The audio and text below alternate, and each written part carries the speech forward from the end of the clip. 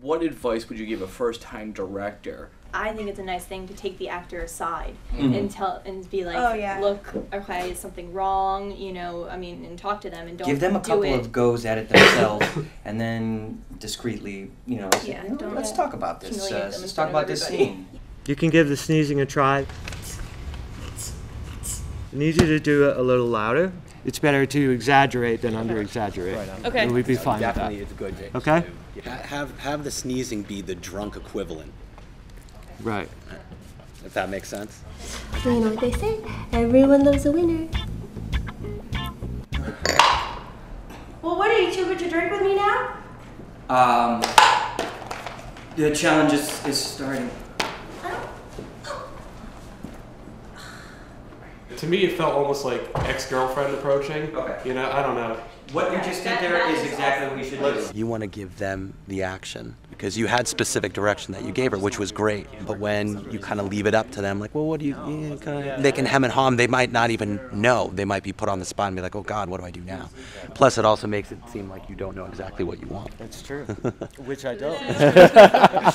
But you need to know. This guy seems like if he was getting on a bus, he'd try and hide. There's usually like 4 types of buses. So you walk in, there's a little thing where you put the stuff, here's the driver, you know, he runs a gauntlet, and then he ends up sitting in the back. And if there are any that are up here and they're not directly interacting with him, shoot their stuff first. Get them out of there. Because the fewer people you have on the bus, the less hot it will get. Can you tell it's morning light versus evening light in your apartment now? It's got some fairly big, like, bay windows. We really need to know what props we're going to have at what time and that kind of information in order to really establish what shots we can do when. For Andrea, we're still waiting to hear back from Danielle. Jay Walker was confirmed as the bartender. The extras can be different in both worlds. Yeah. I work the bar and there's a continuous flow in and out of people. So it doesn't, I don't think that's as long as we have our main core group. The wardrobe is the same for everybody in both realities or not. Maybe the wardrobe's a little different. Like here might be a little Minor changes that are obvious. So the moment he comes out of the bathroom, it's immediate. We're in a different situation. Try to come across their faces. Okay. Like that one was good.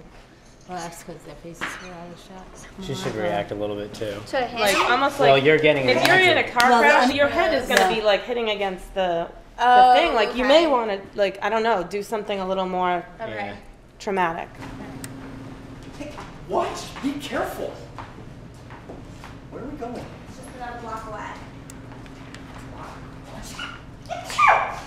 Hey! Watch it! Be careful! How can you see while sneezing like that? Come on, I'm fine. Just trust me. We're almost there. Hey, look, what?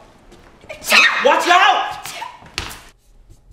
We're 90 minutes into the film. What happens to your character? Well, something more happens before your story resolves. A setback? Yes, major setback. This setback should be so severe that it actually causes your character's final change. He should realize what I have is not good enough. I actually have to change. Action. Okay, gang, final challenge. The winner gets to leave the Biggest Boozer house and drive home in a brand new car. Okay, cut.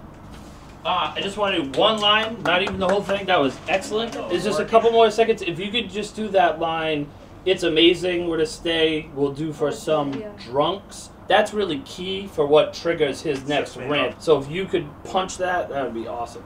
You know, what's that moment that you realize? Yes. That shift of consciousness moment. Yeah. A moment of awakening. Yes.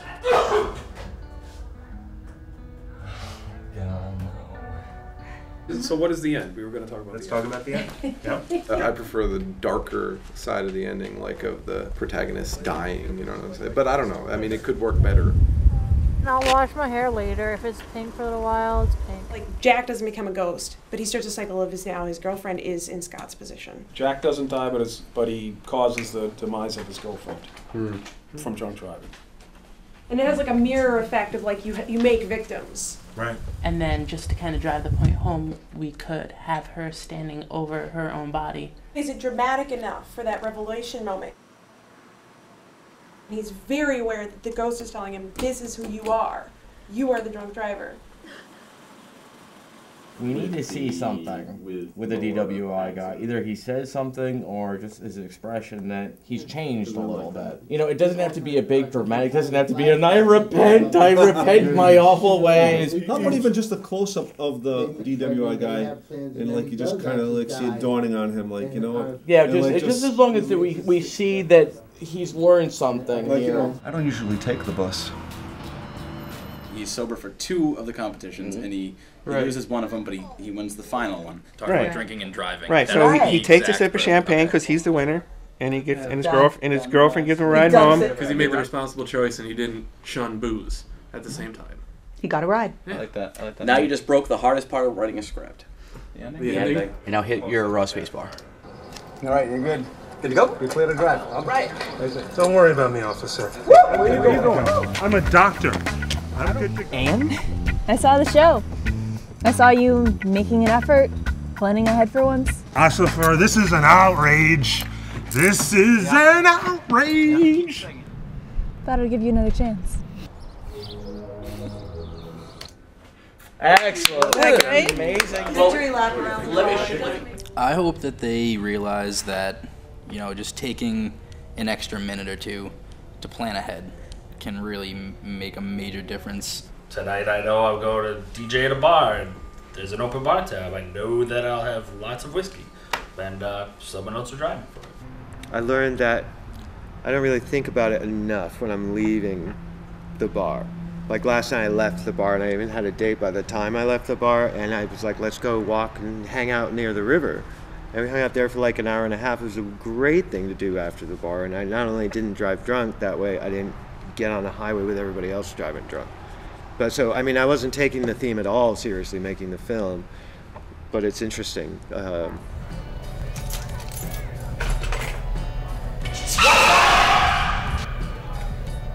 walk. Okay. You want to get some coffee? Yeah.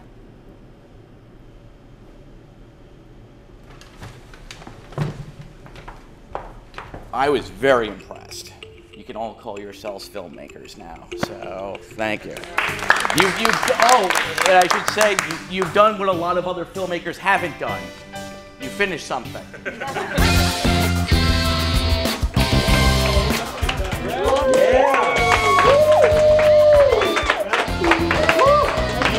Alright, everybody, that's a wrap. Make sure that everything is put back as close as possible as where we had it. That's a wrap. Great job, actors.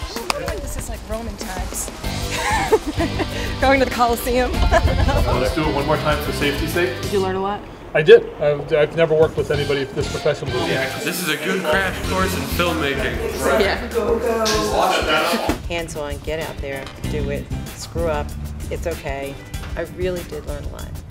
Doing a bachelorette party in Boston, and we're getting a driver. So it did impact me a lot. What is this? A little bit of Jell-O. Oh my god. What's it for? Octopus wrestling.